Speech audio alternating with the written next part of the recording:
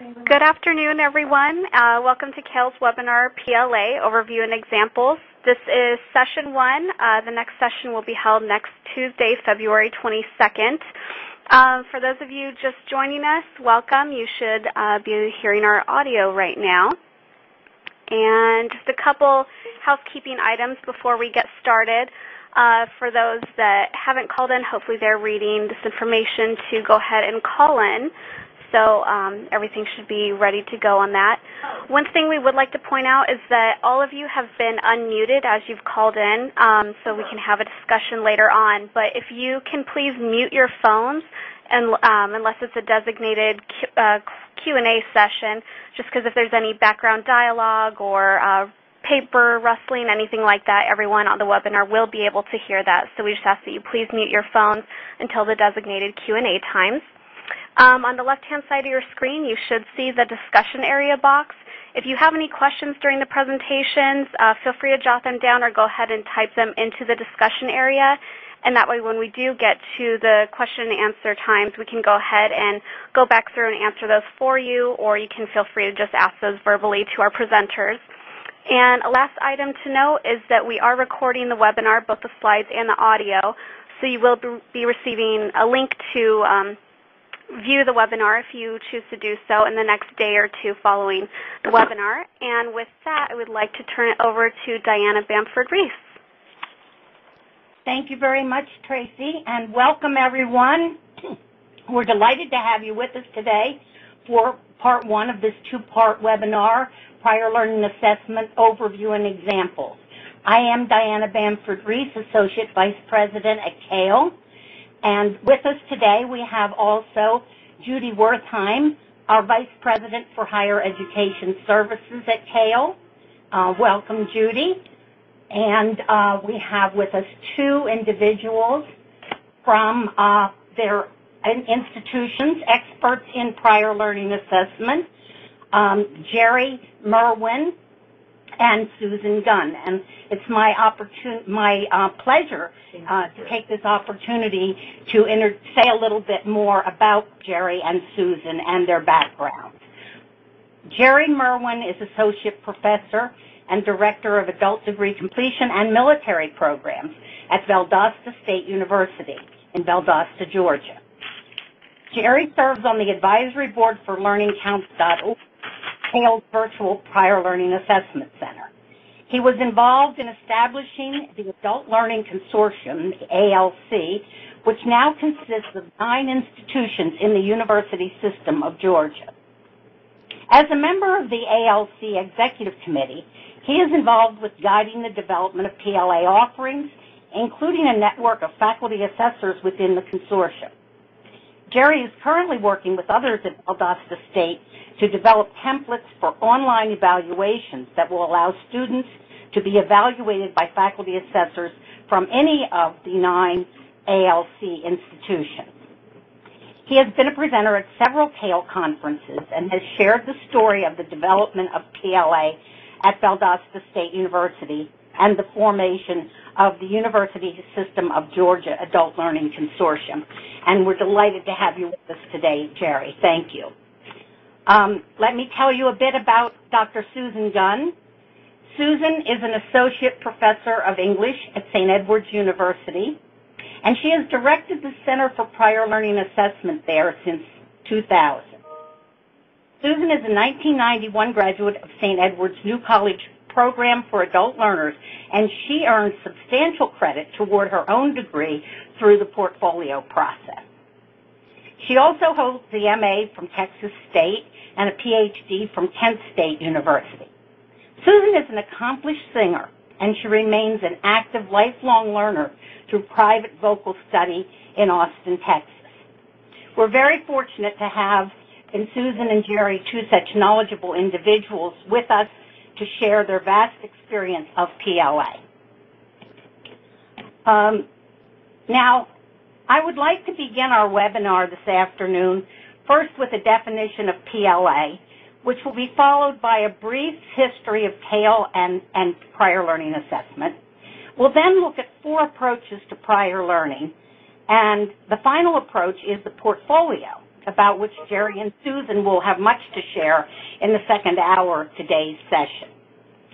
Judy Wertheim will share data from several national research studies, and Judy will also discuss the gap in the U.S. and the importance of reaching out to adult learners to close this gap. Judy will address the role that prior learning assessment plays in this process. In the second hour, Jerry and Susan will share two institutional models for portfolio prior learning. Jerry and Susan are both editors of chapters in the portfolio book, which is the text for this webinar, and that book's been sent to you. If you registered just within the last few days, of course, you may not have the book yet, but it will be coming, and you will need it for the reading assignment before the next week. Now, as for a definition for prior learning assessment, there are many different definitions, but this is the one that will put us all on the same page. It's the one that we use at CALE. The prior learning assessment is the evaluation for college credit of the knowledge and skills one gains from life experiences or from non-college instructional programs. And this includes learning from employment, travel, hobbies, civic activities, and volunteer service, any of the above. A little bit about CALE's history with prior learning assessment. CALE began as a research project housed at ETS in Princeton, New Jersey, back in 1974. The project was a 3-year initiative funded by the Carnegie Corporation. And it was around the question of, is it possible to do valid and reliable assessment of non-college learning for college credit? More than 250 institutions joined with CALE in this project in the first 3 years. 50 of them received some seed grants to serve as research sites for the project. And at the end of the 3-year project, the network of institutions involved wanted to continue and have a forum to do the work that they were doing around prior learning assessment. And so CALE, at the end of the ETS project, incorporated as a nonprofit higher education organization, or 501c3. A landmark event in 1979 for CALE was that 3 associations, the American Association of Collegiate Registrars and Admissions Officers, the American Council on Education, and the Council on Higher Education Accreditation all endorsed CALE's prior learning assessment principles, or what we were calling at the time the principles of good practice in prior learning assessment. In the 1980s, we published 2 books which are still in use today in revised editions. The Earn College Credit for What You Know book that is directed at the adult learner, him or herself, and the book for staff and faculty who are in the process of prior learning assessment, the Assessing Learning Standards, Principles, and Procedures. And you'll hear us reference this frequently throughout the webinar. This is where the 10 standards for quality assurance are set forth in the book, Assessing Learning Standards, Principles, and Procedures. In 1996, CALE conducted a major national survey of PLA practices, and we had over 1,300 institutions responding to that survey. The results were published in 1999 in a book called Prior Learning Assessment, a guidebook to American institutional practices. In the 2000s, you see a lot of activity around prior learning assessment and CALE's work. In the year 2000, in conjunction with DePaul, or partnership with DePaul University, CALE developed an online certificate program for prior learning assessment assessors. That program is still very active today. It's offered several times each year, and there's information about it available on CALE's website. In the year 2001, the three major associations, which I mentioned earlier, reissued their endorsement of the CALE principles. In the year 2006, both the Earn College Credit for What You Know book and the Assessing Learning Standards, Principles, and Procedures books were published again, revised, and brought up to date. It's the fourth edition of the Earn College Credit book and the second edition of the Assessing Learning book. In 2006, CALE conducted another national survey of PLA policies and practices, and you'll hear us reference that further in the webinar as well. 2009 was the publication of Prior Learning Assessment Portfolios, a representative collection, and that's the book that's the text for this webinar. In 2009, CALE conducted a multi-institutional research study which led to the publication of the report, Fueling the Race, and Judy Wertheim will be talking more about that later. In 2010, we conducted a study of prior learning assessment practices in the community colleges. And in 2010, just a few months ago, the learningcounts.org was launched, and that is CALE's virtual prior learning assessment center. Now let's look at 4 approaches to prior learning assessment, and we'll drill down a bit on each of these. The first is to look at standardized exams. Next, we'll look at challenge exams. The ACE evaluated non-college programs, programs for both military and corporate programs. And then we'll talk a bit about individualized assessment, which will be the focus of the presentations which Jerry and Susan will make, and this is when we talk about individualized assessments, we're saying portfolio. Types of standardized exams. We have the advanced placement exams, the college level examination program, or the CLEP test, Excelsior college exams, and the DSST. I mentioned earlier the 2006 National Survey. The statistics which will be used in the following slides come from that survey. The advanced placement exams. There are 34 examinations in 19 subject areas, and they are frequently administered to high school students who have taken advanced placement courses. They are administered by the College Board, and 84% of the institutions surveyed in our 2006 survey use advanced placement exams as one of their methods for prior learning assessment. The college level examination program, or the CLEP test, 34 tests of 101 level material. It can be 3 to 12 credits for each exam taken. There have been 5 million users since the program launched in 1967. And in our 2006 survey, 87% of the institutions reported using CLEP tests. Excelsior College exams are also known as the Regents College or the ACT PEP exams. They're proficiency-based exams. There are 40 of them in many different areas. They're administered by Excelsior College in New York, and 28% get a national survey. Excuse me, could you please mute the phone? Background. Please mute the phone. It sounds like somebody put us on hold, and we're getting their hold music, unfortunately. Okay. We'll be back soon. Yep.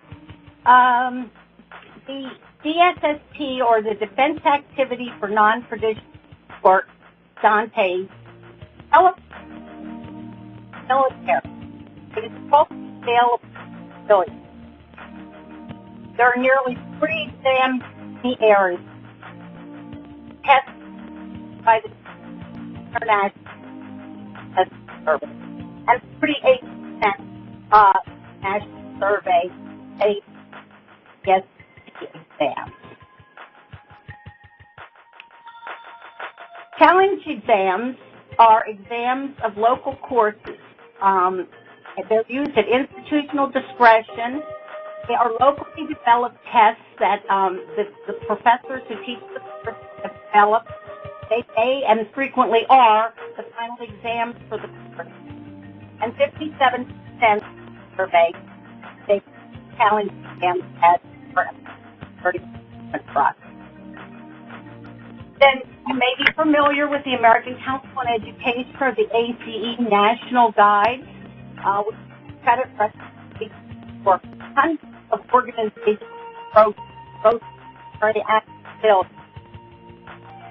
70% within the national survey use the ACE guides. Now the guides, which used to be just big, thick books, are all available electronically now, and I'll be giving you the URL for where you can find the guides as well as some of the other testing organizations. So the next slides, I'm going to very quickly. They are just here in your reference. You have web address. Get the recording. You'll be getting copies of these slides. And so these are here for the AP and the CLEP web addresses, the DSST and Excelsior College Exam web addresses, an example of one challenge exam from Ohio University, and the ACE addresses for both the military guides and the corporate training program guides. The fourth method or approach for doing prior learning assessment is what I refer to as your portfolio process. It's 6% of the 2000. Excuse me, Diana? Yes? Diana, this is Beth. We're having some trouble with the audio because somebody has put us on hold. I was just thinking we could contact an operator and put everyone on mute. Unfortunately, we don't know who the person is who has their phone on hold. So maybe you just want to wait a minute and we can get an operator. All right. Thank you. All right. Sorry, everyone.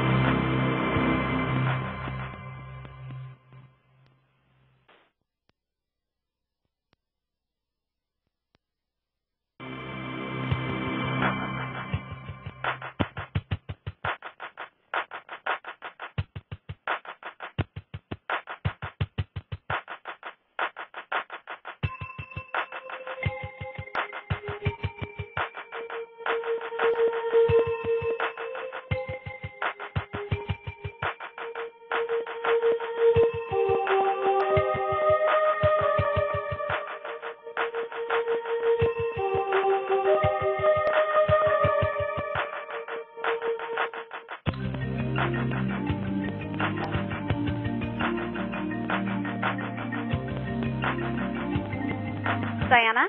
Yes. Okay. They're going to go ahead and manually mute all of our participants, so you should be good to go to proceed. Thank you very much. Sorry about that, everyone. Yes, our apologies. And I know it was very difficult to hear what I was saying. This will be in the slides that you received. So, again, you'll have all those URLs, and you can go to the website. Now, I was speaking about individualized assessments or the portfolio process. 66% in the survey in 2006 indicated that they use the portfolio process, and this is up from our survey 10 years earlier where the percentage was 56%.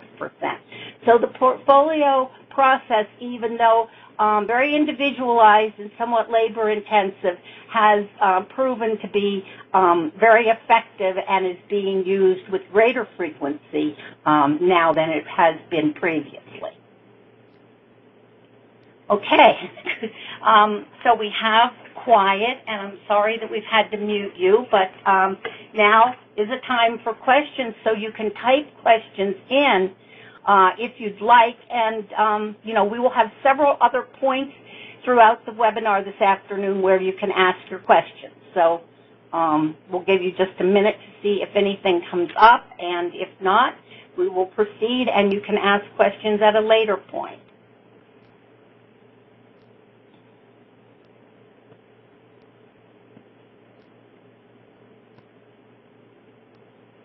Okay, this is Judy Wertheim. Thank you very much, Diana. Thank you. And thank you, everybody, for bearing with us while we had that interruption. I think that the best thing that we can do is to continue and to type questions in rather than relying on unmuting everybody, because we may be back to the same problem. There is a question, and we've been asked whether credit from the American Council on Education, ACE credit, is still considered prior learning assessment. Yes, it is. It is because ACE credit looks at both military and corporate training.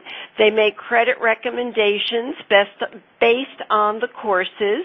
Those credit recommendations are recorded in both the ACE guide, which you can see online, and the credit is also recorded on an ACE transcript. Because this is credit for learning that has occurred outside the college classroom but has been evaluated for college-level credit, that is one of the areas that's considered PLA credit. I would just like to say that one of the things that you've probably noticed in Diana's presentation is that prior learning assessment formally has been around since the mid-1970s. We are now nearly 40 years later, and still we are talking about training people to do prior learning assessments. Even though there are many institutions that do accept prior learning assessment in one form or another, there are other institutions that still have not gotten on the bandwagon about prior learning assessment. We also know that there are some institutions that accept one form of prior learning assessment but not another. And we also know that there are institutions that accept prior learning assessment credits in some areas but not in all areas. And one of the things that we hope you learn today is how prior learning assessment can be used or expanded at your own institution. And I would like to talk about some reasons, additional reasons for expanding prior learning assessment opportunities. One of the things that CALE did with support from Lumina Foundation for Education was to conduct research in 2008 on adult learners throughout the country. This is a national study. We conducted it in partnership with NCHEMS, the National Center for Higher Education Management Systems, which is based in Colorado. And you can access this study on our website. Let me just take a minute to talk to you about our website. I think that if you haven't looked through it, you might find some very interesting information there. It's easy to access, www.cale.org. And as you get the home page, you'll see a list of areas that CALE focuses in.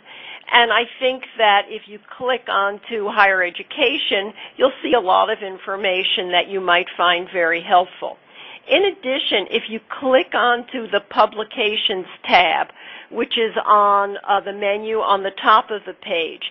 You will find out about some of CALE's publications which are available for purchase. But more than that, you will also see some white papers and some studies that CALE has posted on our website. And I think particularly for those of you who are becoming familiar with adult learning and perhaps becoming familiar with PLA, you might find those publications very helpful. This study that we did in conjunction with NCHEMS did not involve any original research. We did not conduct any studies. Instead, we looked at the data that were already available in the country but hadn't been collected in one single resource prior to our study. We thought that we would have a monograph of about 50 pages.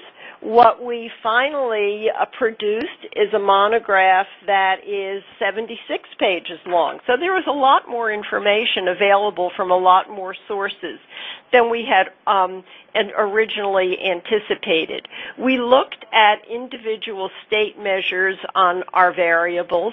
We compared those to one another, and then we also compared them to the national average. There are state-by-state profiles, and there is also a policy framework. All of this is available on the website. For example, if you go to the website, you will find the full monograph that is available. You also, if you go to the website, will find the state profiles. All you need to do is look at a map of the United States, click onto your state, and you will see a 2-page summary of how your state is performing in serving adult learners. What you also can do is drill down and find much more specific information from the NCHEMS databases. We also have the policy framework that not only includes some ideas for policy, but also gives you specific example of what's happening in various states, and that may help you. And finally, there's an annotated bibliography. So there is a lot of information, and the way to find this is to look at the CALE drop-down menu. And because the name of the publication is Adult Learning in Focus, it's the first thing that you will see, and all you need to do is to click onto it to get to the various items that I just mentioned. Then we also want to emphasize that the reason for our undertaking this study in the first place was that we had, like you, heard the strong argument for higher education attainment in the United States, and we also have heard that jobs are expected to increase in their demand for a skilled workforce in the coming years. What we found in our research was something that supported these arguments. In addition to that, as I mentioned, our study was published in 2008, but there is additional support for the importance of education in the United States. Certainly, we've heard this from President Obama. We have heard it from various nonprofit groups in addition to CALE. And as recently as June of 2010, a report published by the Georgetown University Center on Education and the Workforce indicated that there will be a shortage of nearly 8 million trained people to fill the jobs that will be available in the future. And remember, please, I said trained people. One of the things that we need to remember is that we're interested in education and training people to fill these jobs using both new skills and also transforming the skills that they have learned in the past. However, a significant portion of the adult population has never taken a single class toward a degree, and many have only a high school diploma or less. other nations are overtaking the United States. We are no longer the leader in education. Other nations have caught up with us. And one of the charts that we present in this study shows that the United States in this study has become 10th in the world. There is some more recent data that shows the United States has become 11th. Whichever way you look at it, we are no longer the leader in an educated workforce in the world. In other words, we're no longer as economically competitive as we once were. And I'm going to toggle back and forth between slides because the next slide indicates that as baby boomers retire from current jobs, there is a skills gap. And if we go back to the slide I just showed you, what you will see if you look at the United States, which is the farthest group of bars on the right, you will see that in the United States we have the lowest proportion of adults aged 25 to 34 with an associate's or higher degree. Who will fill the jobs that are left by the baby boomers? It looks as though our young adults will not be able to meet that need as things now stand. Further complicating things, there are only 9 states that will remain economically competitive. In other words, they will have 55% of their adults with a college degree by the year 2025. This is not always a universally accepted goal. For example, Lumina Foundation for Education has what it is naming its big goal and has supported many initiatives to achieve the big goal. In other words, helping increase the number of college degrees that are held in this country. Their big goal is even higher than the one that you see on this slide. Their big goal is 60% of citizens will have a post-secondary degree by the year 2025. In any case, these are ambitious goals, and unless we do something different from what we have been doing, we are not going to meet them. Oh, as I said, only 9 states can meet the benchmark if they match the performance of the best performing states. There are 32 states that will be unable to meet this goal if they focus on traditional age students, 18 to 22 years old, and if they continue either to do what they're doing or match the performance of the best states. And these are the states. You might want to look for yours. You can see that the largest gap will be in Texas, the smallest gap in Indiana, but you might find your own state here among the states that will not be able to meet the goal of becoming economically competitive. I do know that you probably will get your nose smudged on the screen looking at the slides, but you will be able to see it larger when we send you the slides, and you're able to, if you'd like, print this out. Clearly, as I emphasized, we will not be able to meet the goal if we focus on the traditional age student. Instead, there are other sources that we have to tap to rectify the shortfall. And there are varying ways of estimating the numbers. The ones we have chosen are 21 million adults who have never completed high school. There are also 46 million who have high school diplomas but no college. And there are 32 million who have some college but no degree. There are other estimates that increase this last number that identify more than 32 million adults with some college but no degree. There are many states that already have initiatives to reach out with those, but with some college but no degree. As you in your own state may know, there are programs that have identified individuals in the state with some college but no degree. There are states that have specific programs to reach out to adults with some college but no degree. There are also individual institutions that have reached out to adults with some college but no degree.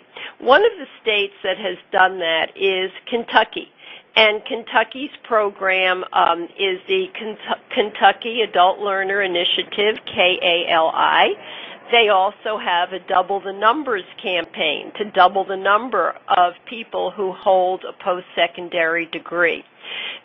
When this campaign was launched a few years ago, Kentucky conducted a telephone survey of adults to ask them, what would it take for you to be influenced to go back to college and complete your degree?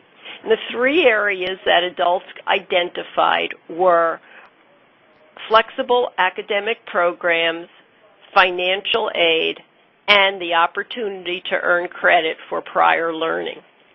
Prior learning assessment is a huge motivator in encouraging adults to go back to school.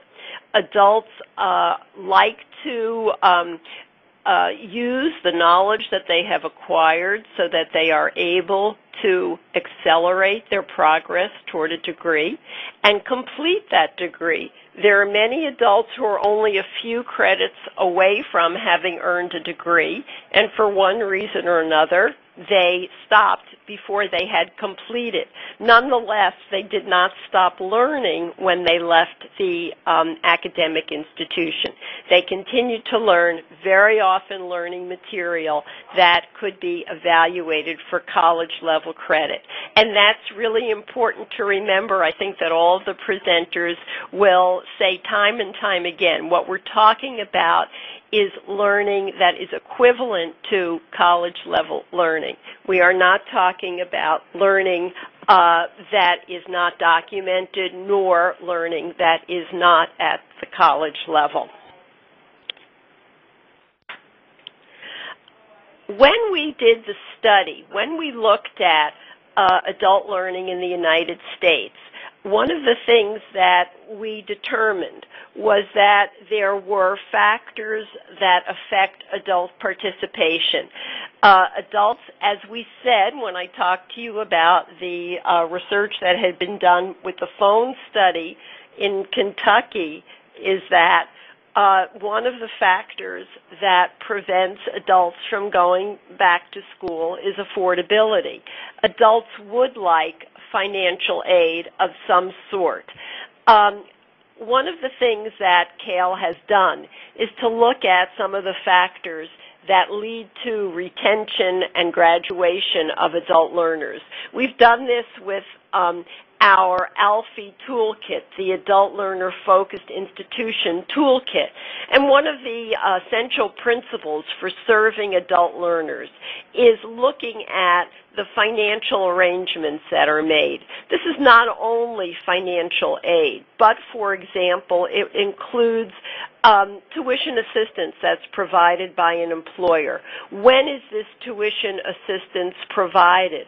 Very often employers provide the assistance only after the class is successfully completed. Institutions, however, would like to be paid when students register. And so one of the things that institutions that successfully serve adult learners might consider are flexible ways of having students pay for the credits that they are earning.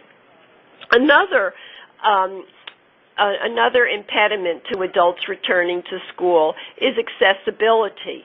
How accessible is the institution? How accessible are the programs? How accessible is the knowledge that they will be learning at the institution? And finally, another barrier is aspiration.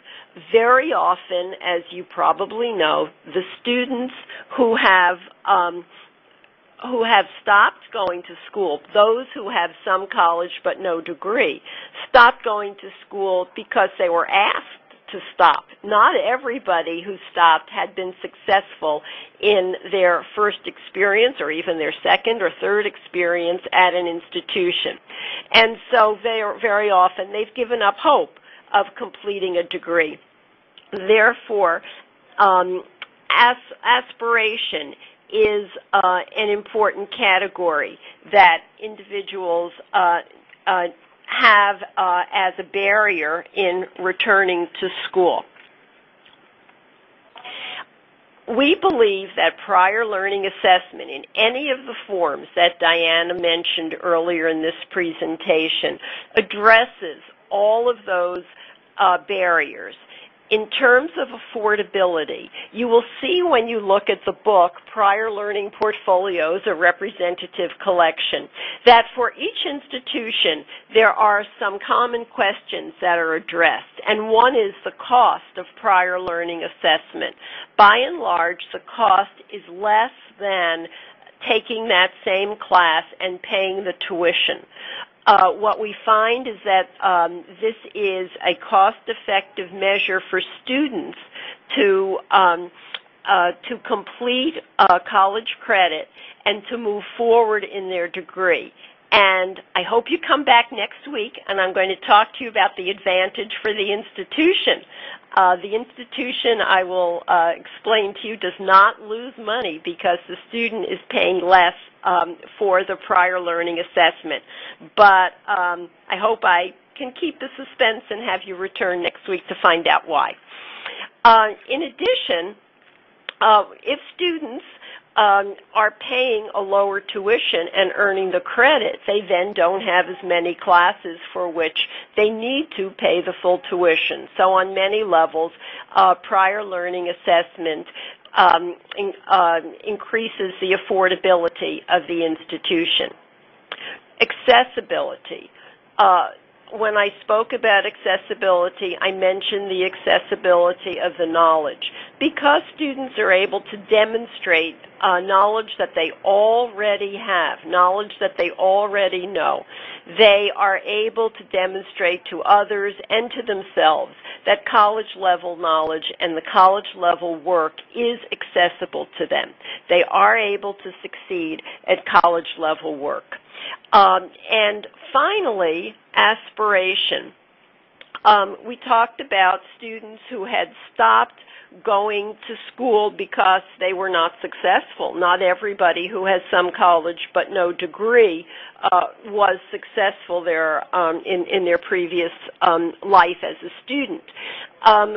Prior learning assessment helps renew their aspiration. It confirms that, yes, indeed, they can complete college-level work.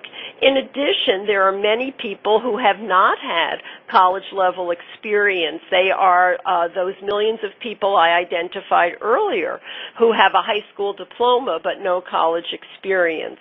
They, too, are inspired to raise their level of aspiration when they see that they are able to do college-level work. There are many institutions. We found in a survey that we did with institutions in the state of Pennsylvania, there are many different practices of when students can apply for a college-level credit through prior learning assessment.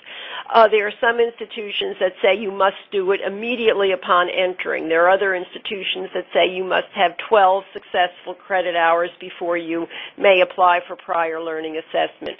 There are yet other institutions that have other practices and have other times when students might apply. But there are some institutions that do this very early in a student's career at the institution.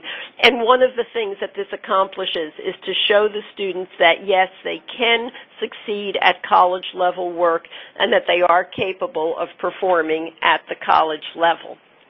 Okay. I think that brings me to the end of my presentation, talking about not only some of the advantages of prior learning assessment, but also some of the data that points to the need for educating adults and having them move forward in their academic careers. And now we have some time for questions. And there is one question. Do we have any knowledge of any institutions granting international students credit for prior learning? There are two ways that this can happen.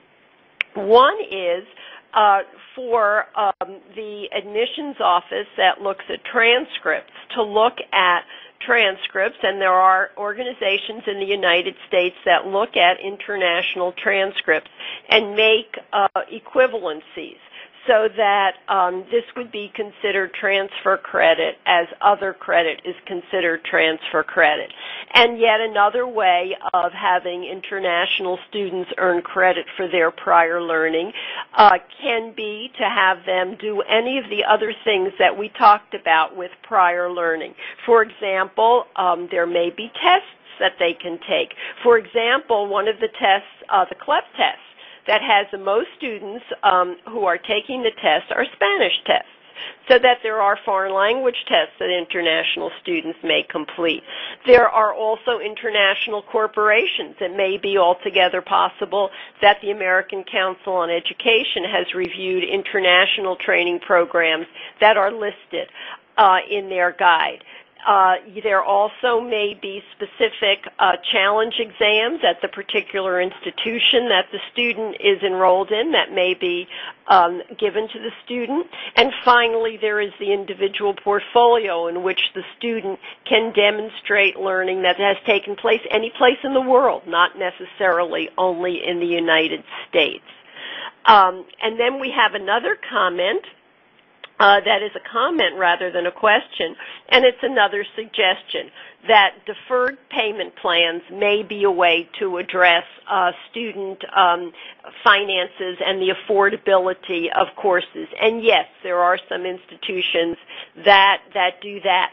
There are deferred payment plans that can help the student space the payment of tuition. Are there any other questions that you would like to type in? Okay, please feel free to do this in the future, and I think that I think this is working well. I do apologize for your not being able to talk, but I think all of us will agree it's nice not to have the background music that we had originally. Now gives me great pleasure to introduce Jerry Merwin, who is the Director of the Adult Degree Completion and Military Programs at Valdosta State University. And I would just like to say that the reasons that Jerry and Susan have been invited to present in our webinar is that not only do they represent programs that have been very successful, not only will they give you some very specific suggestions and talk to you about their own programs, but they are also representing a variety of approaches to prior learning assessment.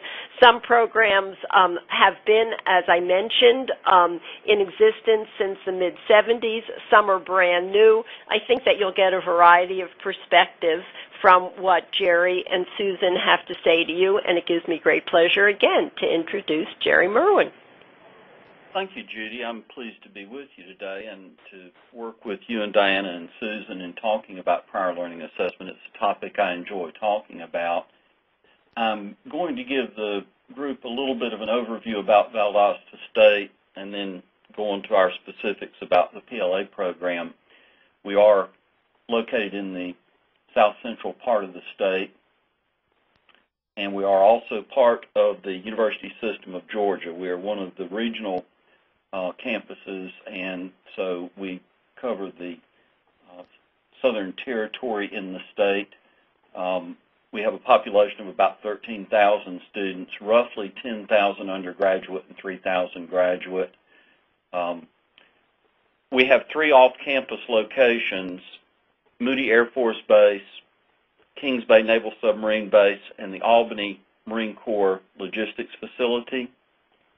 Our region is the 41-county region in the center, from South Georgia, from Alabama border to the Atlantic Ocean. And we have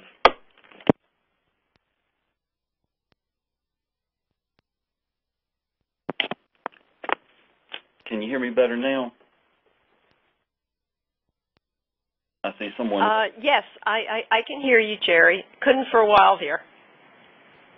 I'm sorry about that. I'll try and speak more clearly. We begin with associate degrees and work through doctoral programs. Our institution was the site for a pilot project in 2008 for the University System of Georgia to try prior learning assessment, and from that initial project has grown the Adult Learning Consortium. Here at VSU, we've had 28 students earn credit for a total of 79 courses and 292 semester hours since we started in 2008. The courses, departments, programs that we have primarily seen credit awarded include American Sign Language in the College of Education, criminal justice, nursing, and a core area called Perspectives. Our program is based on a course match where we have to try and identify a specific course that matches up with what the student has learned. And so we've got a number of areas of content that relate to the prior learning assessment that I've listed here, and we use various assessment methods. Each department and program determines which courses are available by prior learning assessment, and the faculty assessors determine the specific methods that we use for the assessment. This is the flow chart that we created for the book on the portfolio methods, and it is roughly the same process that we use today. As I think Judy mentioned earlier, trying to look at the graph with this flow chart, you might not be able to read everything in the small print, but if you have the book, you'll be able to see the flow chart there, and also the slides will have a better representation of it for you to see later when you get those.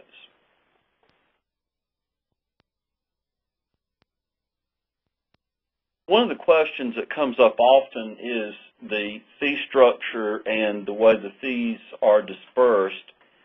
We actually are doing something different from what was being done when the book was written a couple of years ago. We have a prior learning assessment course, PLA 2000, that's a 2-credit-hour course. The tuition at Valdosta State this year is $189 per credit hour for a total of $378. The credits for the portfolio evaluation are, of course, only awarded if they are approved by the evaluator or faculty assessor, but the evaluation fees are listed here with a beginning point of 1-credit course being $150 up to a 4-credit or above course being $275.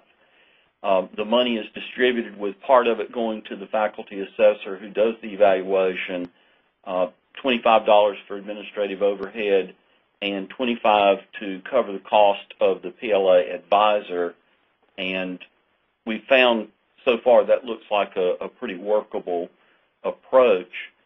We originally were doing $50 for an assessment as a flat fee, and that was based on what we had had previously, which was a departmental exam at $50, and we knew that that wouldn't be something that would be sustainable to operate the program in the long term, so that was why we decided to revisit this. And this fee structure actually was developed by the institutions involved in the Adult Learning Consortium, so that we've been able to come up with an agreement that seems to fit. And to compare the way that would work versus what it would cost for tuition, as Judy mentioned, of affordability being a factor, the actual tuition for a VSU course is $154 for a course that's face-to-face or on campus, and $189 for online courses. The process, once the student is evaluated, is the faculty assessor can recommend credit. That recommendation goes to the department head, and then the dean of the college, and finally to the provost and vice president of academic affairs. And that's where the final credit approval occurs, and after that point the transcripting is done in the registrar's office.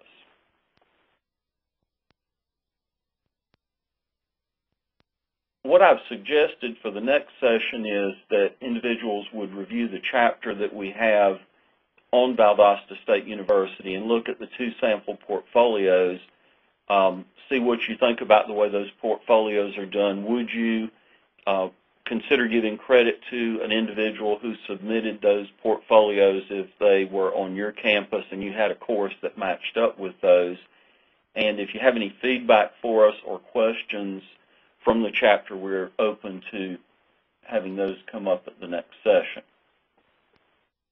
And finally, to wrap up this section, let me know if you have any questions now. Jerry, this is Judy. I do have some questions, and I may, well, I'll take advantage of having the mic, but I do hope that others will have some questions. And I would like to know, how did you convince the faculty at Valdosta to accept prior learning assessment, particularly the portfolio process? Well, that's a good question, because it wasn't necessarily something that people welcomed immediately.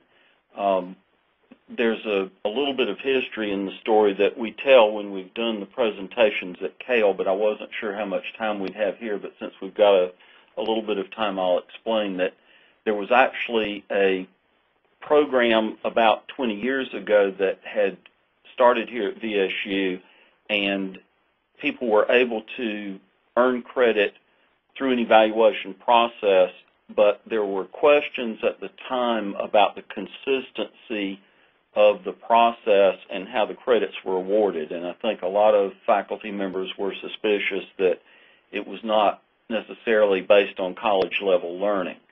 So that program had been dismantled, and I guess 8 or 10 years had passed in between when we brought up the prior learning assessment program. We had to go through a fairly lengthy process of developing both policies and procedures that would be acceptable to everyone here. We enlisted the help of consultants and did training for faculty. We did use the DePaul and Cale online workshops and had about a dozen people initially trained through those, and we have some more people who will be going through that soon. And through that training, and I think people began to gain an appreciation for the process, that it is college-level learning and it is a process of assessment. It's just not just granting credit for experience. We sold key faculty members throughout the institution, and they then went back to their own areas, their departments and their programs and colleges, and we asked which areas would be open to doing prior learning assessment. And so those departments and programs were the ones involved first with this. It has been very successful. We've had a general level of satisfaction that I believe everybody recognizes this as an appropriate approach. We went through our SACS reaffirmation for our accreditation this past year, and the record, I think, for what we've heard in many places was that we had no recommendations as a result of that. And so prior learning assessment was part of the package that was approved in that review.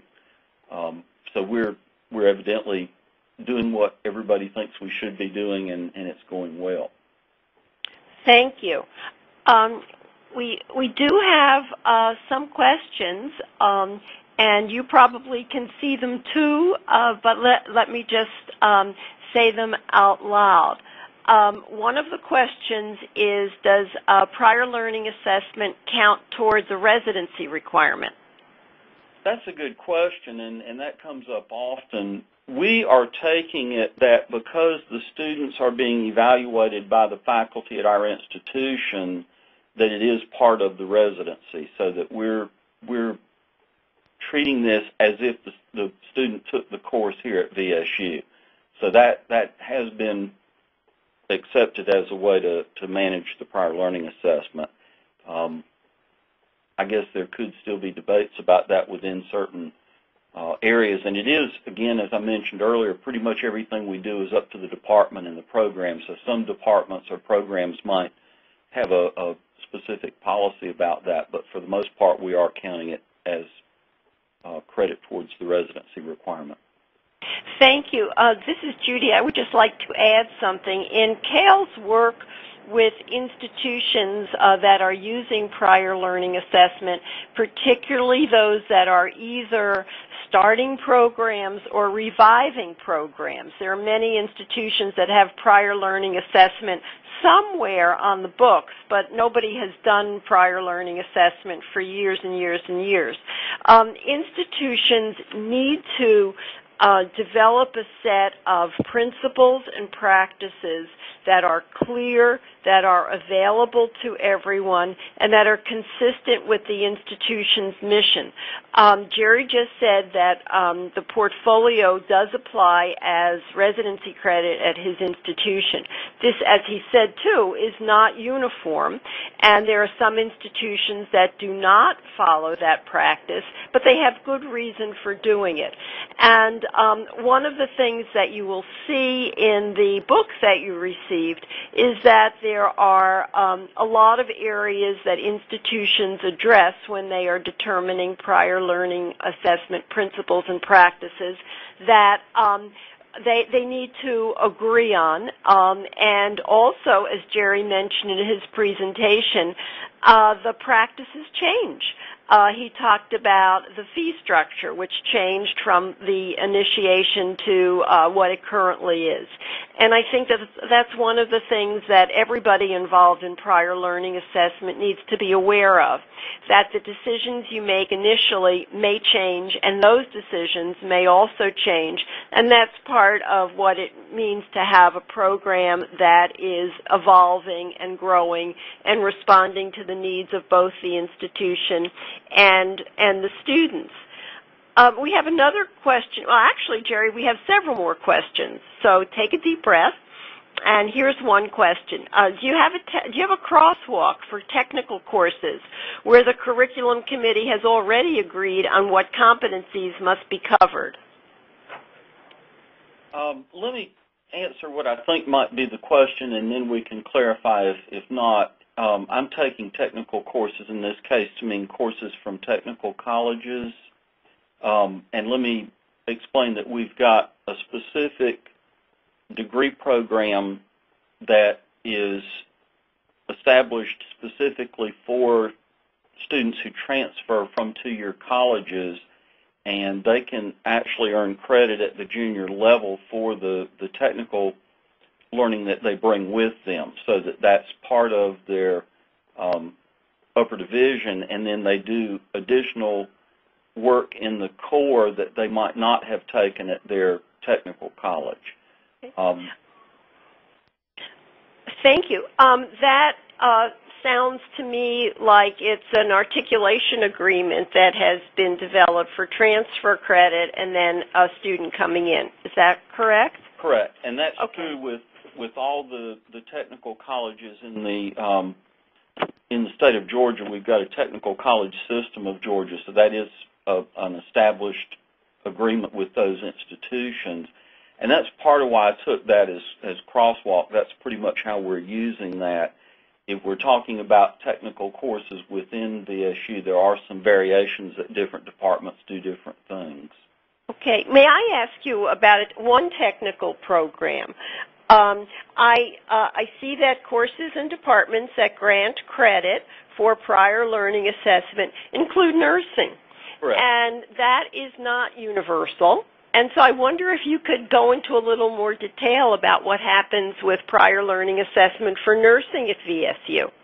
I'd like to, because that is a special program, and I guess that's going to end up covering two of these categories. One, in that a lot of the students who come to us have an associate's degree in nursing from a two-year institution, and that might be either a technical college or a community college that grants an associate degree in nursing.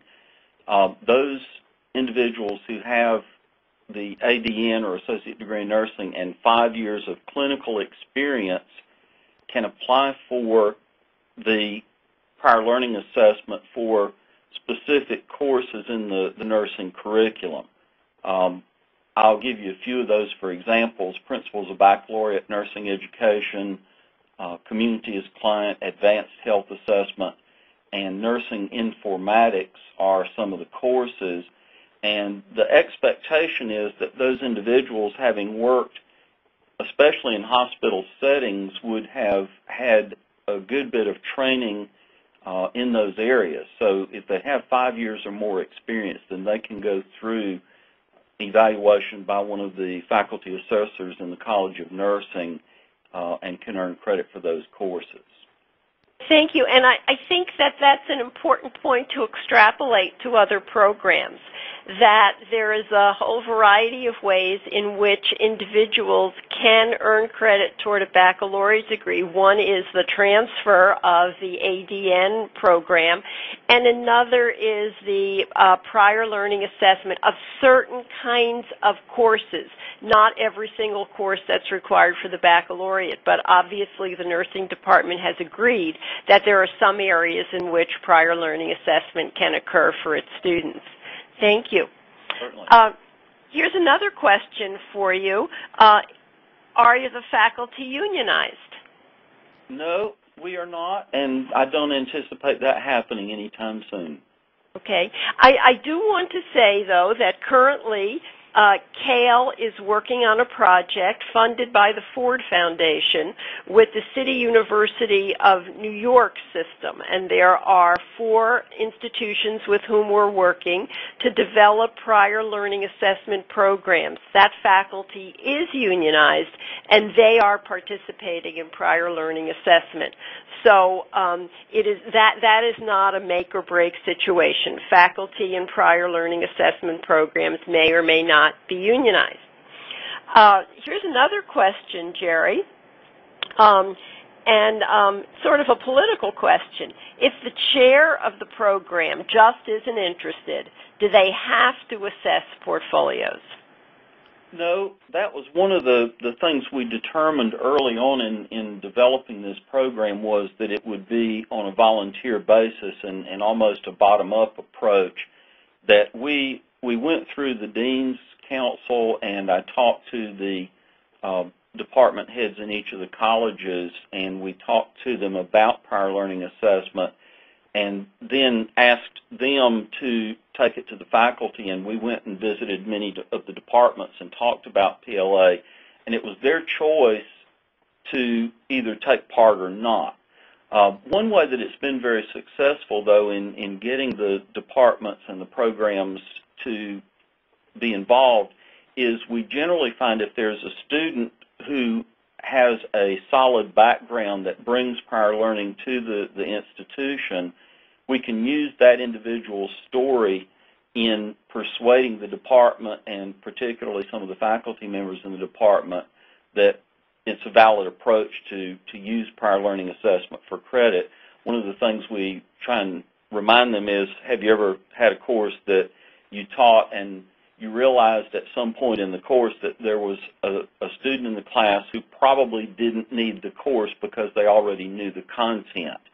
Now, certainly there are some department heads or faculty members who don't have any way of imagining that, but for the most part, I believe the majority of us have had that kind of experience, and that's where we are able to sell them. If we bring in an individual that has that kind of background in the subject area, that they might consider doing PLA. Thank you.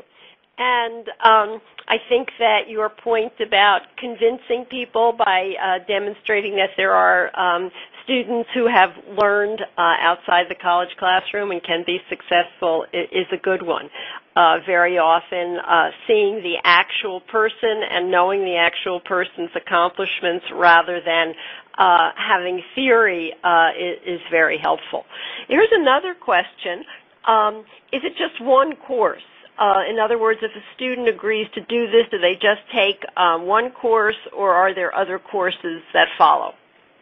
Well, that's another good question, and I think different institutions do this in different ways. But at Valdosta State, we have the PLA 2000, which is the Portfolio Development course.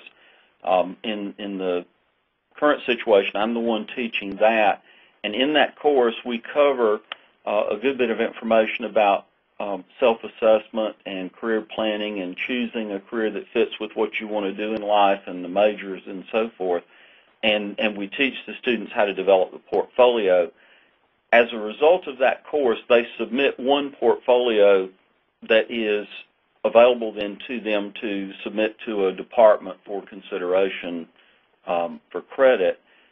After they pass that course, they can continue to submit portfolios for credit in other specific situations with courses. So they're only required to take that course once, and then from then on they can do the portfolios for other courses, and we continue to offer them guidance on that. So it's not that they're pretty much out on their own at that point, but normally after they've done one portfolio, they generally know how to do it from then on.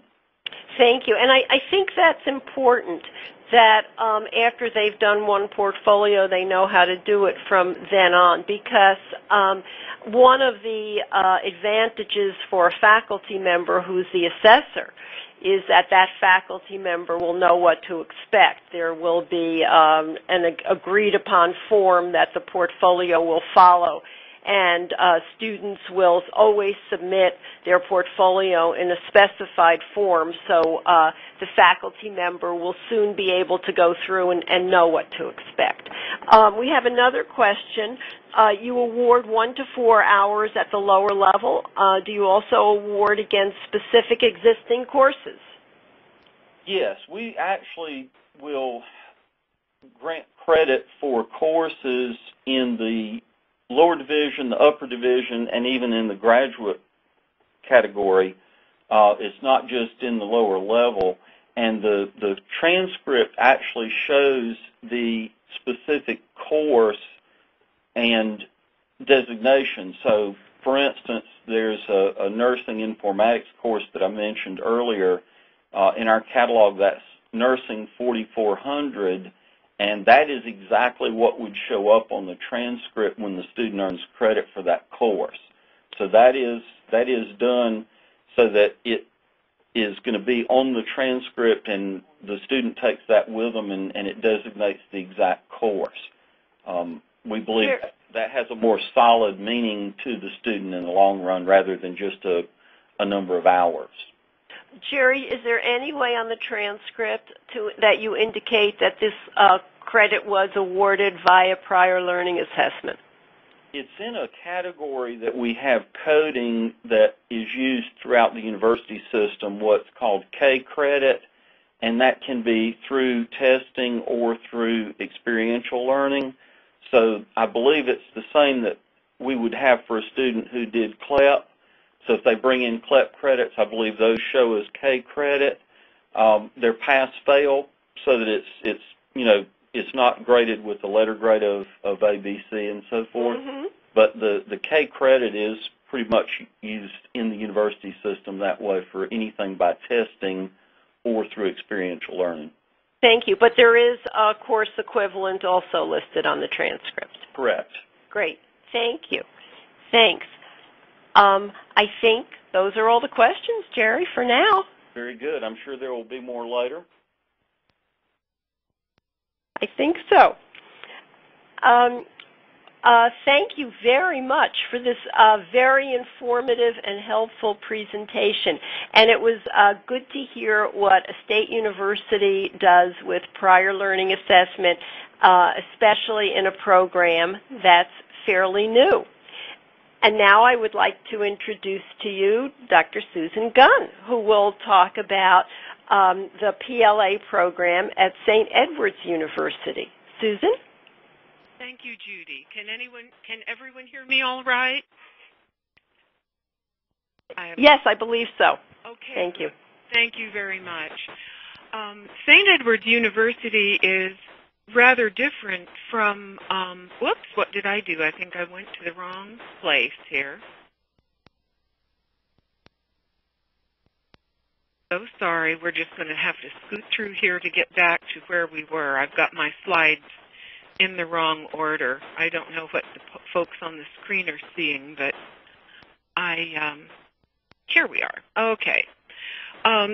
St. Edward's University is very different from Valdosta State in that we are a private university, and we're also quite a bit smaller. We're just one little institution. We don't have a region or a chain of institutions that we belong to.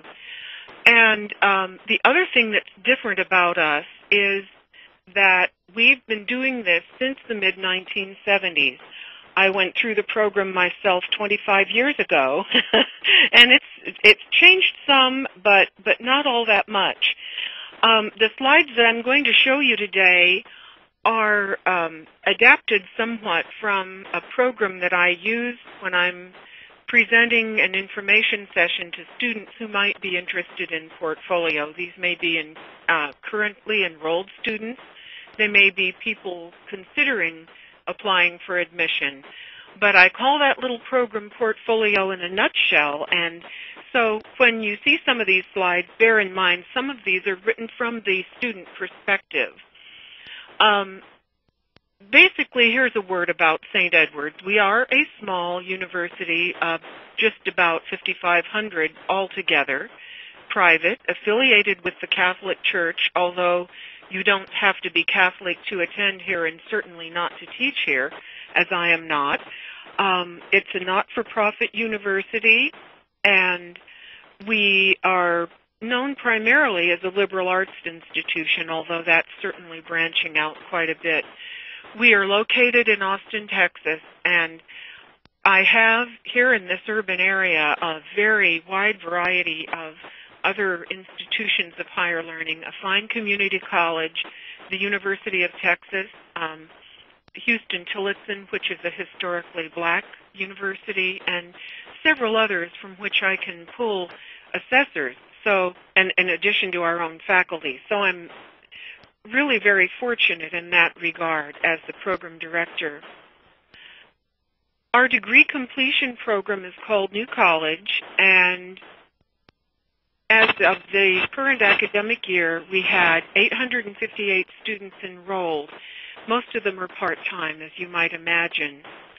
New College takes up about 15.5%, going on 16% of the student body. The average age is close to 36. And of the incoming classes, about a third of the students who come in any given year will participate in portfolio assessment. Almost everyone brings in some transfer credit. About a third take CLEP also. So the portfolio program, as unique as it is only affecting about a third of our new college students right now. I wish it were more. It should be more. We define portfolio as a noun, both as a process and a body of work. And we also hear it used as a verb, as in, I want to portfolio some of the classes in my major. I see a question over in the discussion section that someone is having difficulty. Is anyone else having difficulty? Let me know and we'll jump in and see if we can correct it. Okay, at St. Edward's, we use a flexible course match model. Okay, what that means is that we first have our students look at the bulletins in New College and the traditional undergrad bulletin, and we use both of these. We have special topics course numbers, however, for unique content that may not fit existing course titles. And when applicable, we use courses from other regionally accredited institutions. So those are the three types of courses that we will work with the student to find a match for their prior learning. They're required to take the PLA seminar, which currently is a 1-hour course, and of course students have to be admitted to New College and take a preliminary course as well called Critical Thinking.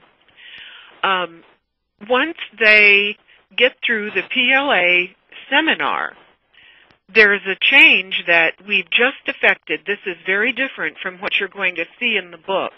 And I want to tell you a little bit why we've instituted this marker course called Portfolio Advising.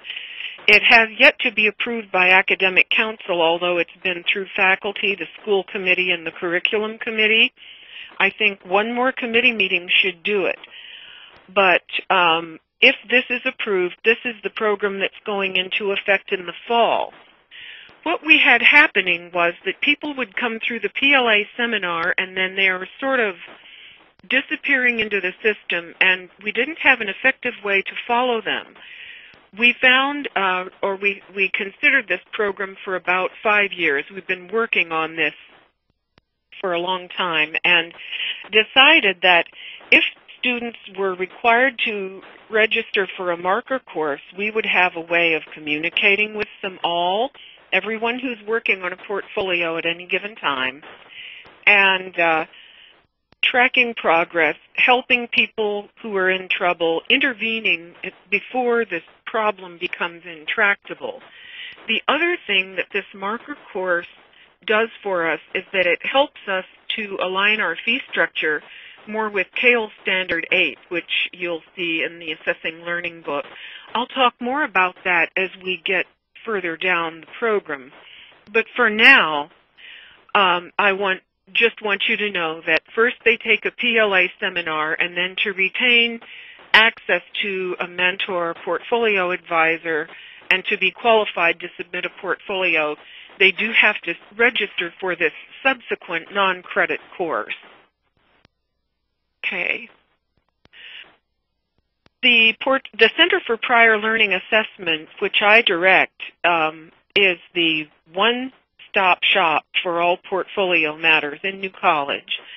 And we think, we'll know for sure once we get this marker course system started, but we think we're serving about 80 to 100 students who are at various stages in the portfolio process. Per trimester, we have summer, fall, and spring operations all year round. We have New College faculty on contract who teach the seminar and provide portfolio advising. And you'll see this much more clearly when the slides reach you. We use assessors from within contract faculty in New College or the university at large. Occasionally we'll have to go outside, but that doesn't happen very often. And all of our practices that we do here in regard to portfolio assessment in New College follow CALE guidelines. That's our holy Bible as far as the practice of prior learning assessment goes. We ask our students who come in and who are contemplating portfolio to think about their learning in terms of what do they know, how well do they know it, what can they do with the knowledge? That's the applied piece. You notice we've got theory and application there. And finally, what evidence can I produce to show that I know it? How are you going to document it, in other words? We define college-level learning according to CALE standards pretty closely. Usually it's required after high school, not always. In the case of our Ballet Austin dancers, who have a specific degree program that folds in their stage work in dance, some of those people have been dancing professionally since age 15. So there's some flexibility with that. But for the average person, it's usually acquired after high school. College-level learning is compatible with broad subject matter areas or specific courses in a college curriculum. It's likely to include both theory and practice, and of course, the most important thing, the one that we absolutely cannot bend on, is that the learning has to be transferable to contexts and settings outside the situation where the original learning took place. We let the students know that just exactly what they're going to have to do, and it begins with a complete adult learning history, an inventory and self-assessment. They have to identify college-level learning in their histories and see if that might fit in their degree plan. If it doesn't fit in a degree plan, there's no point in doing the portfolio on that particular learning. They also need to be able to bring this learning, this knowledge that they know so deeply that they do it practically on automatic pilot, into language. And because I'm an English professor, so I'm inclined to describe that in terms of rhetorical tasks, narration, description, explanation, persuasion, and always being mindful of the audience, purpose, and context.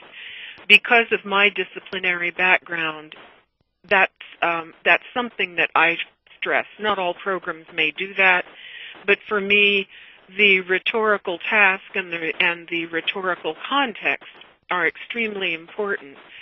We also, again, following a kind of college composition model, we begin in writing short sentences, moving to paragraphs, and finally to the essay level about learning, what we know, how we learned it, and what we can do with it.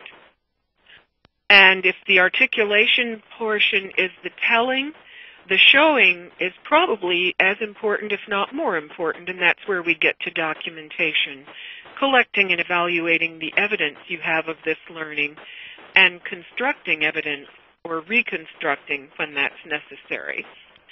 Finally, we get to the display situation, and that's where the electronic portfolio comes in.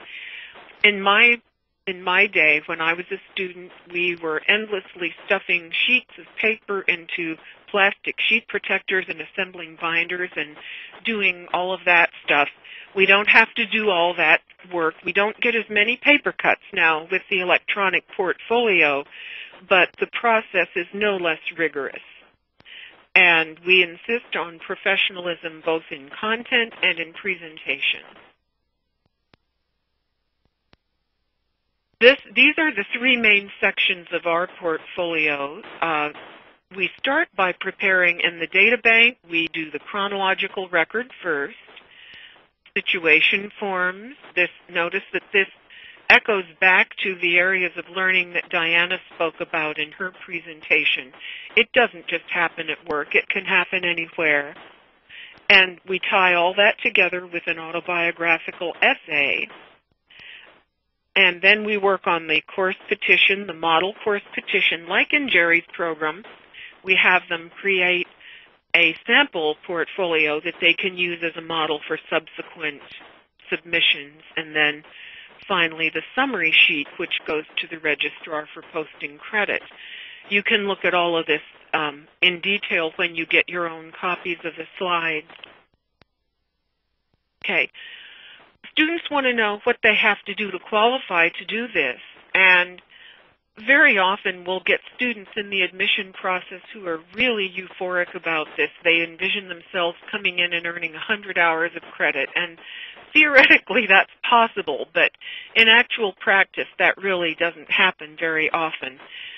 The students need to start thinking about this in a very deliberate and careful way fairly early on, and so there is a prerequisite course that all new college students have to take. Once they've completed that, and we're fairly certain by the time they get through this course that they're ready for college-level writing, okay, and critical thinking, the kind of thinking they're going to have to do to step back from their own learning and take an objective distance from it. We then ask them to complete this prior learning seminar, which presently is a 1-hour course, and then finally enroll in portfolio advising for subsequent portfolio work outside that semester where they take the PLA seminar.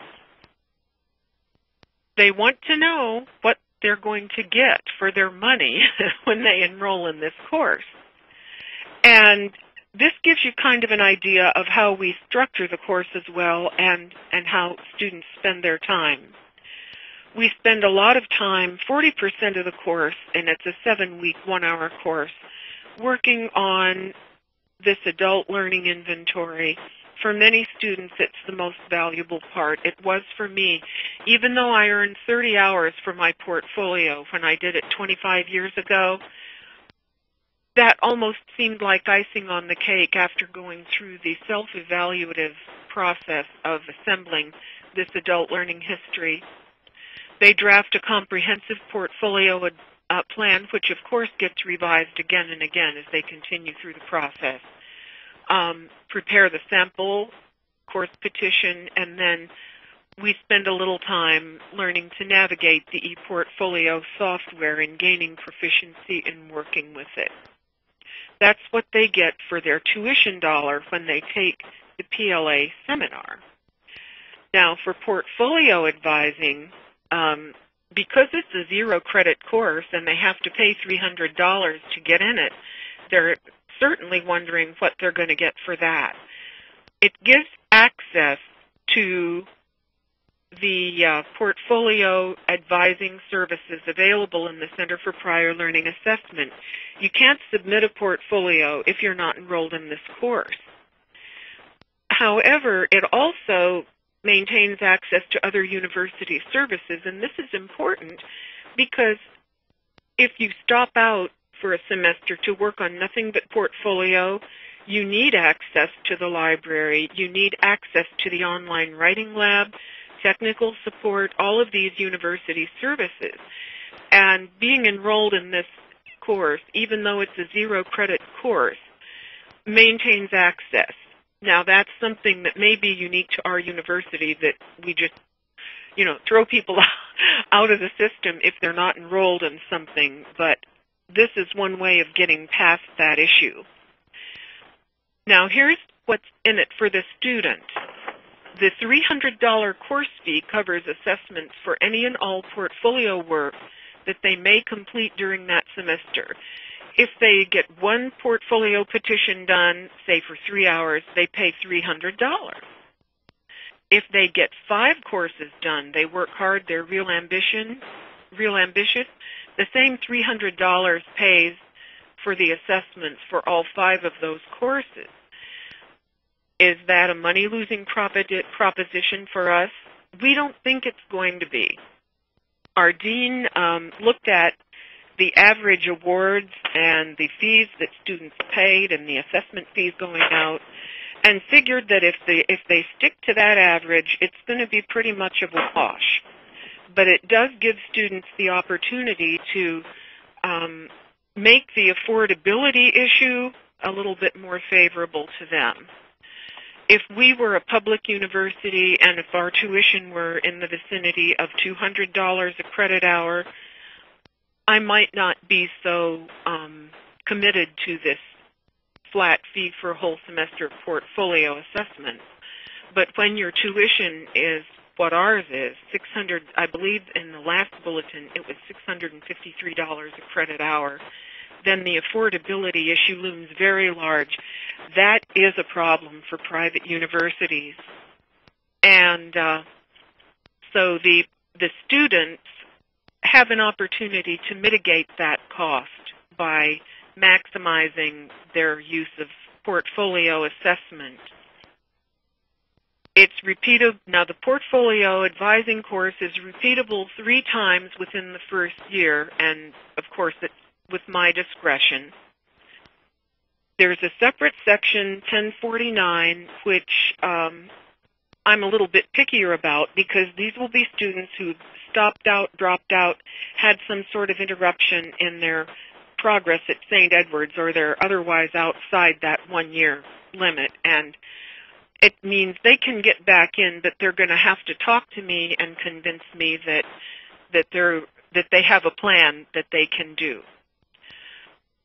We grade this course either F for submission or NF for no submission. And because if people aren't diligent about taking the portfolio seriously, we're not going to keep taking their money. So to 2 no submissions. In other words, you enroll in the course, pay $300, and don't accomplish anything, we're going to let you do that twice, and then after that, you may no longer participate. I'm going to move on here just real quickly. This is basically what Portfolio is going to cost. They pay 1 hour for the PLA seminar at the current tuition rate, the software license, which is negligible, but it's there, and then the enrollment fee for Portfolio advising, $300 per semester. Number 3 is the one variable here. You can control this. The harder you work, the less times you're going to have to repeat that Portfolio advising course and thereby reduce the cost of the portfolio. Here are some facts I do want you to know about our program. Here at St. Edward's, portfolio hours do count toward the residency requirement. They are graded credit or no credit. The grades, so it's like Jerry's pass-fail option at Valdosta. They don't get a letter grade. You can use portfolio hours to meet degree requirements in any area except the mission sequence. That's a special sequence of courses unique probably to St. Edward.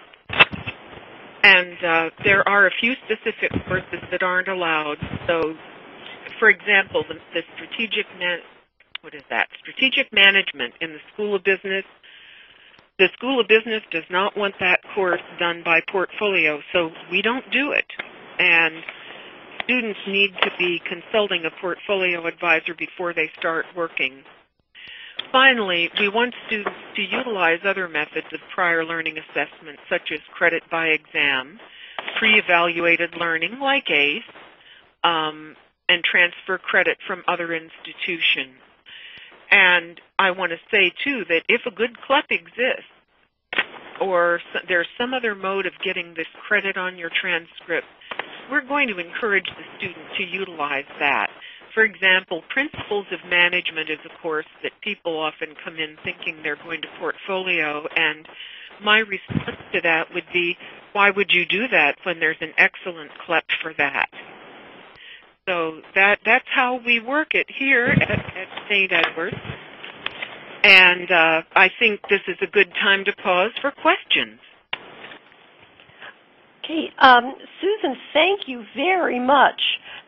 This is Judy, and before I open the emails for questions, I would just like to say that what you presented and what Jerry presented are observations and facts that make me very happy because they confirmed what I said originally, that we did see a lot of diversity in how institutions approach prior learning assessment.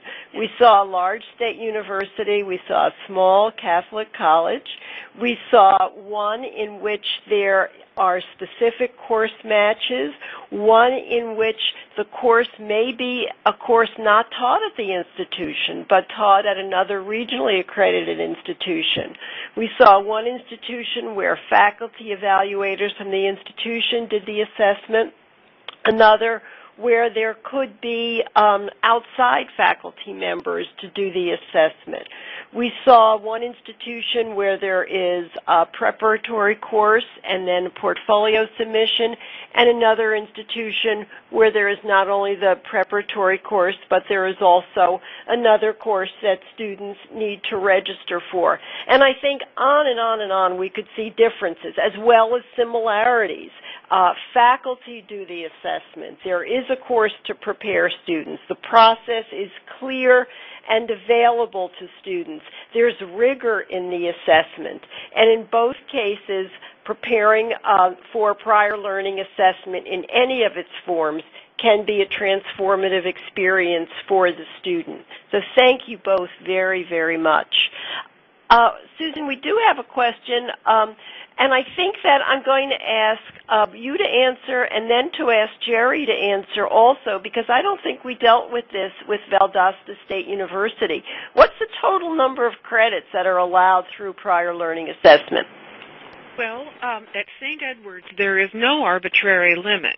However, there may be some functional limits. For example, if the course is not fitting in a degree plan anywhere, there's no point in doing it. Let's just say, for example, that a student has vast understanding of kinesiology or physical education courses, but they've used up all their electives and they're a business major.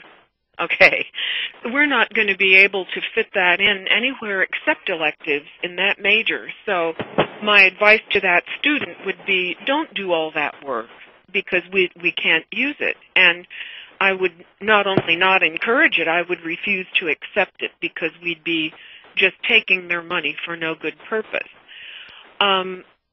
Again, there are the mission courses which have to be done at St. Edward's. There are some specific courses that cannot be done by portfolio because of departmental concerns or restrictions. And whether I agree with those or not, I have to accept them or at least respect them. So, again, we don't put a cap on it. I've seen some huge portfolios come through. One of the most recent ones was a guy who requested, I believe, 50 hours at one time. He got 44 of them. He didn't get everything he asked for, which is all right by me. But we didn't say, oh, you can only do so much and no more. If you have the learning and you can express it in language and if you can give evidence of it, and it fits in your degree plan, we will consider it. Thank you. Thanks. Jerry, is there a limit at Valdosta State? Judy, there is, and I was thinking about that when I saw the question pop up, that wasn't something I thought to mention in the earlier slides, but we have a 30-hour limit. And as we're interpreting that, that's for the portfolio process. It may vary depending on the program. There are some degree programs that they will not allow that many credits, but overall institution-wide, that is the limit. We have some people, and I guess I'm going to go back to the nursing example, where the credits that they transfer from the technical college or the community college that are brought in under the nursing program, there is a statewide articulation agreement on that to where we take some of those courses and count them automatically. And some people might interpret that as prior learning assessment, but we're not counting that toward the 30 hours. So they can do 30 hours with PLA if they match up the courses correctly. And when you say 30 hours with PLA, you're only talking about portfolio, so are there additional hours that people can earn through CLEP exams, for example? CLEP, as we're interpreting it right now, that would be a separate situation. I think when we first started doing the PLA, we were saying that everything would be the 30 hours. It would include CLEP and ACE, but I believe we've gotten people persuaded that there's probably a lot more room for flexibility with what we're doing. Okay, thank you very much. We have another question. It relates to Ivy Tech in Indiana, where they only allow PLA for program courses. General education must be done through testing. And do you have any kinds of parameters for what you will accept and what you won't? Susan?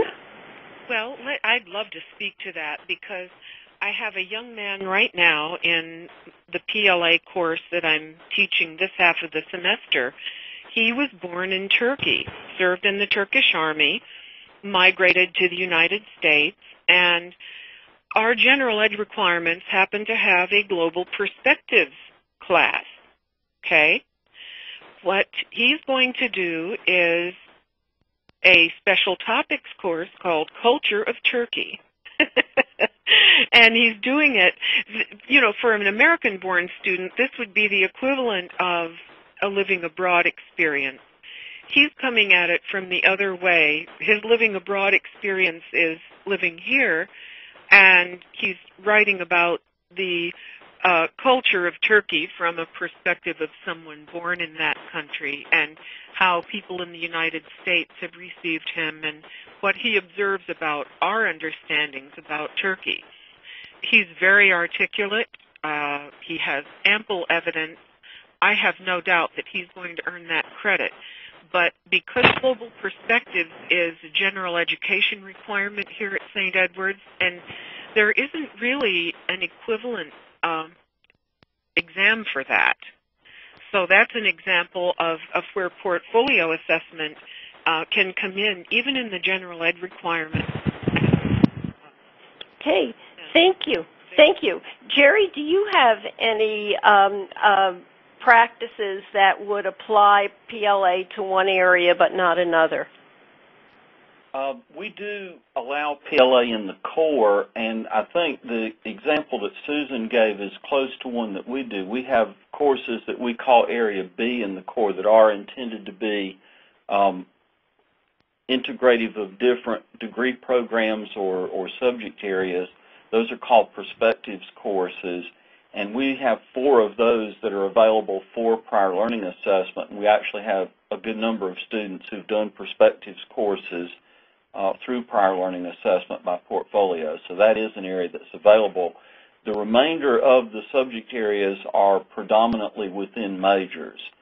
So it varies. We can do them either way. Okay, thank you.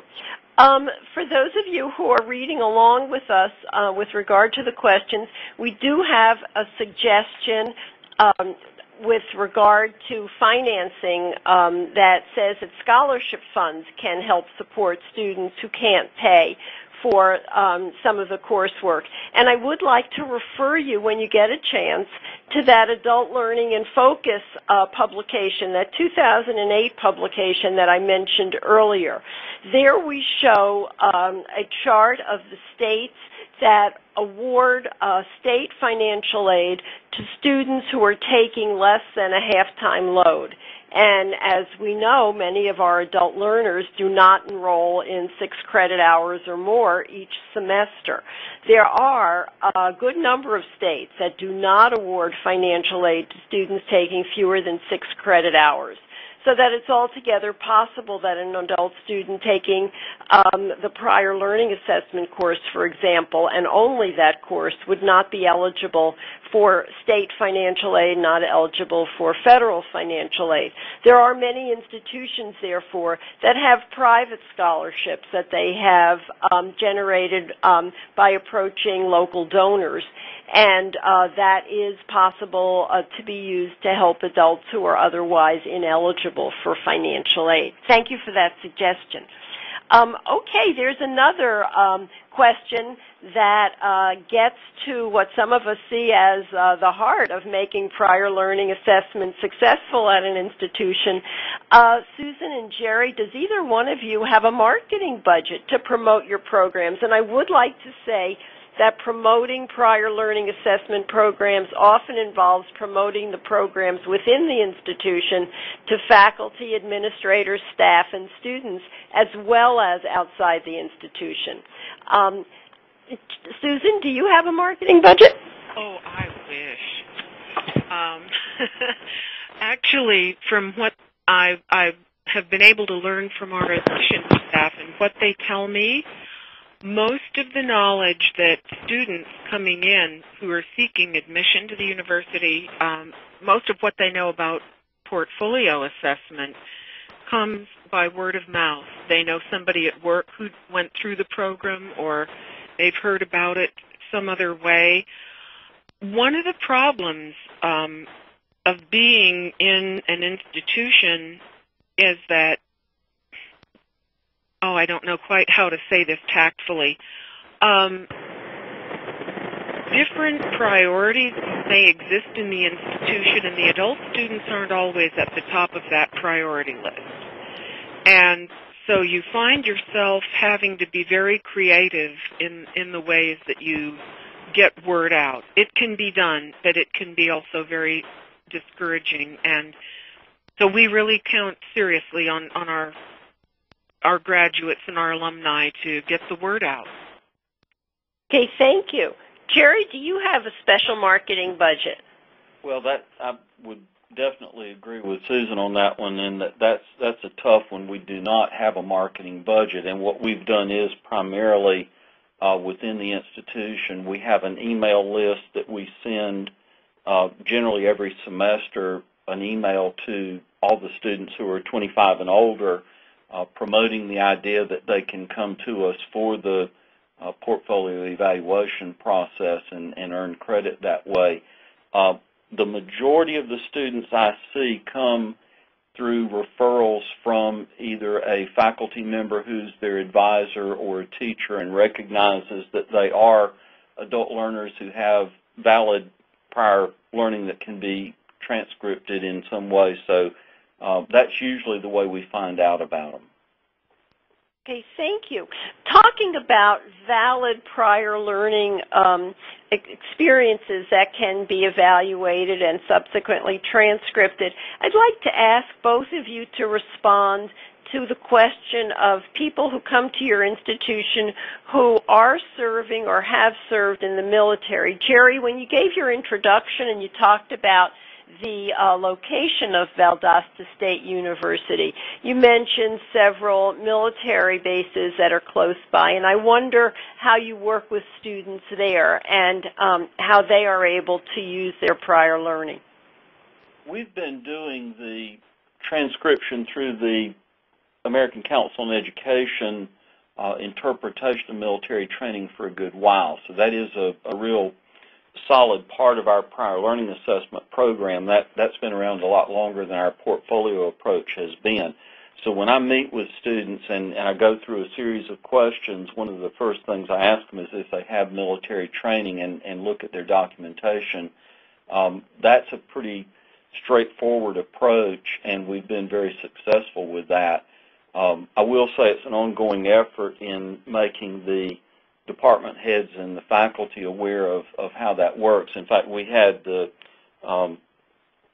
workshop recently on our campus about both CLEP and ACE credits to inform faculty and others about how that works. So we're trying to spread that word. It is something that's dependent on the specific department or program to decide how that credit will work towards a degree.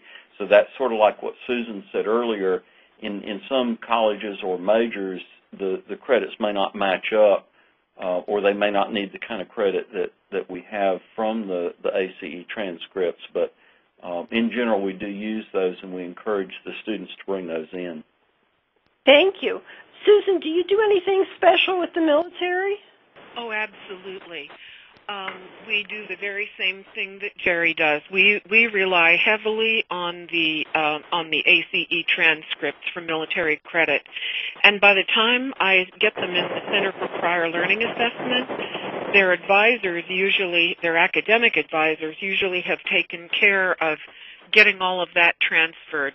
That's embedded in the admission process for new college, and I'm real happy about that. Also, we were very fortunate to snag a young woman who'd worked for the VA before, and we hired her in the financial aid office. So she is familiar inside and out with VA benefits, and she's been a tremendous help in getting our veterans all of the financial assistance to which they're entitled. Oh, thank you.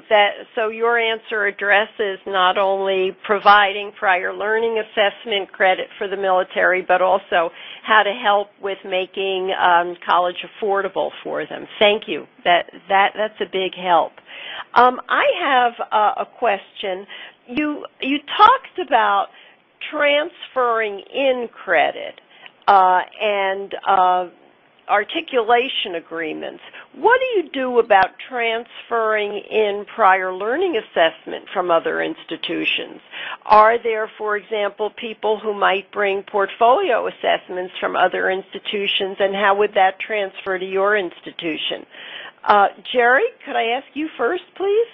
Certainly, Judy. That's one of the reasons that we have established the Adult Learning Consortium in the university system, is to facilitate that type of transfer within our system. And we have an agreement that the institutions each have to sign when they join the consortium, that if a student earns credit through portfolio or other established methods in this program from one institution, those will automatically be transcribed at the other participating institutions. And we've actually extended that recently to cover the ACE and CLEP types of credits, so that if a student comes into one of our two-year institutions and they have CLEP and ACE credits, they can be transcribed there, and our registrar will honor those without requiring the student to submit the transcripts again.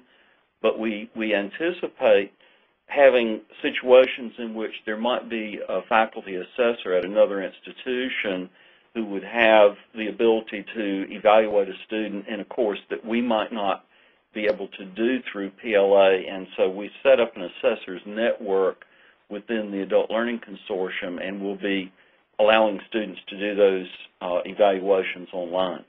Oh, thank you. Thanks very much. Susan, how about St. Edward's?